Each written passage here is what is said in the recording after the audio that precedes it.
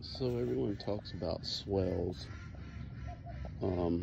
They are good in certain situations, but when you have relatively flat land and you want holding capacity, berms are the best way to hold that water because you can hold volume. This would be essentially a swale.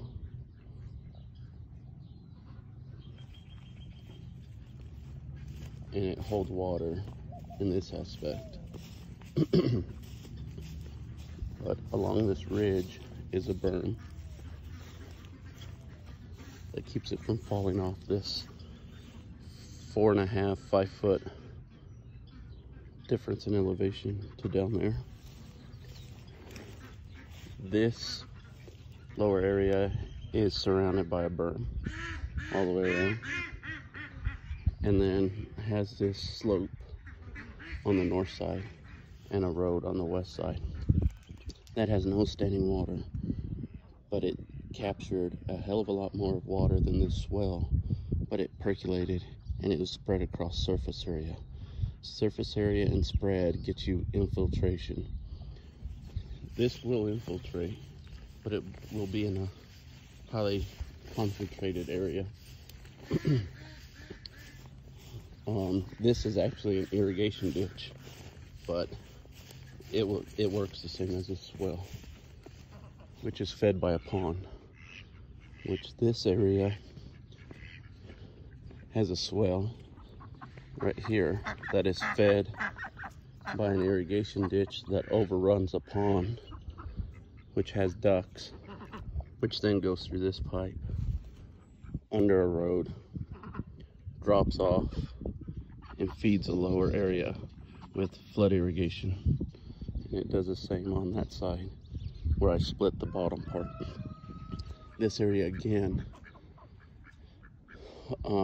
is surrounded by a berm, which would be along this slope here.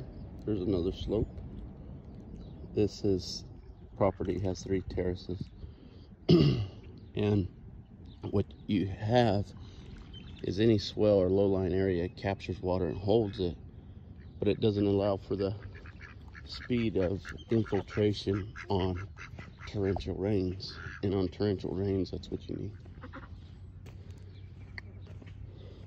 This low-lying area, which is a flood irrigated field, was full of water, but there's no standing water because it all percolated and infiltrated. This is a slope that has a berm. Again, most would put a swale along here, but it doesn't spread your water. This has been laser leveled, that has been laser leveled. This has not been laser leveled, and this has been laser leveled partly. And you notice the difference is every place that's surrounded with a berm has infiltration, versus where on a swale that can't spread the surface water, you get standing water. That's good in the immediate area, but it also, on high water events, the vegetation in the bottom of this well will die off or is drastically reduced because of the standing of water. Up here is another terraced area. This one overflowed because I'm putting in water lines, but this is sloped with a 0.5% slope and has a berm by the road. This would have been full of water if it didn't break through the berm at the water line where I'm digging up the water line. But these fields, this field will turn into this without any disking or plowing, just throwing seeds out. This field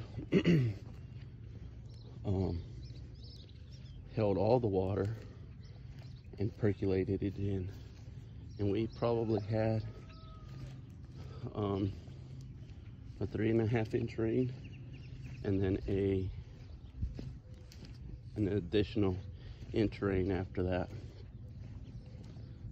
And this field here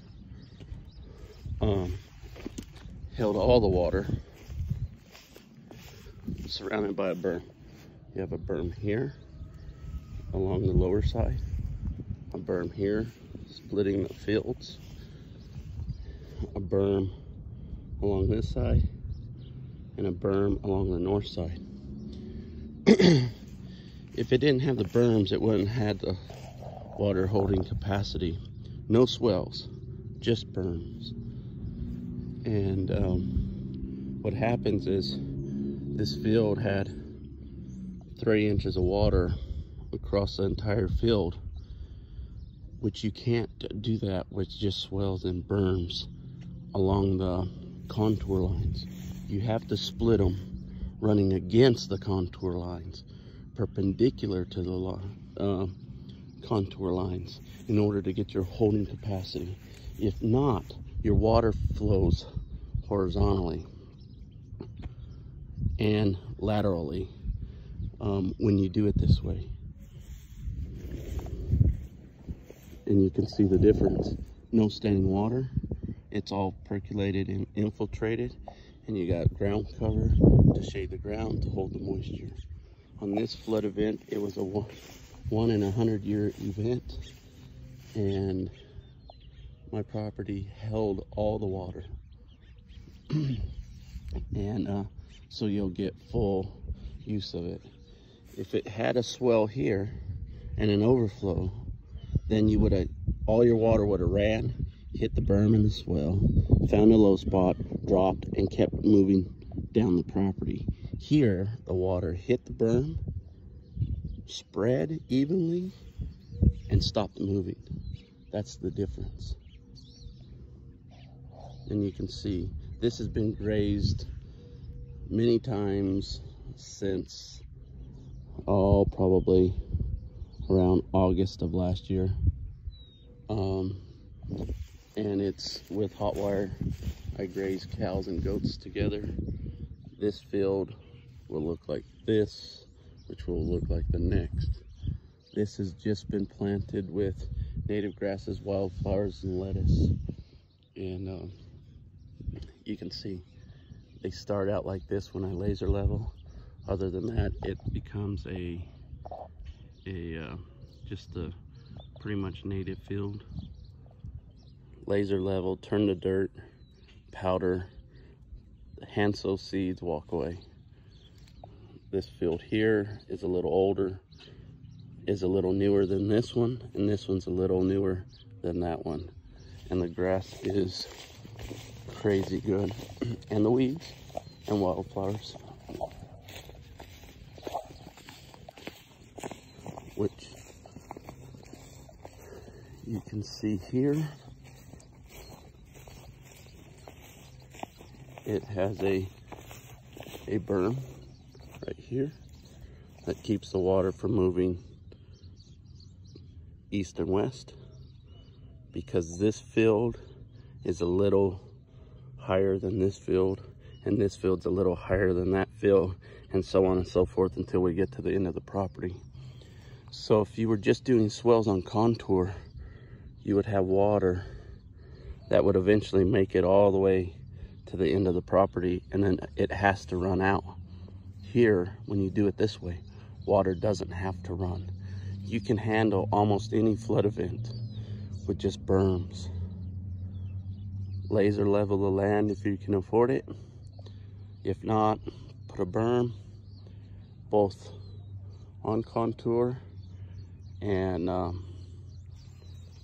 against contour, and you'll hold a ton of water.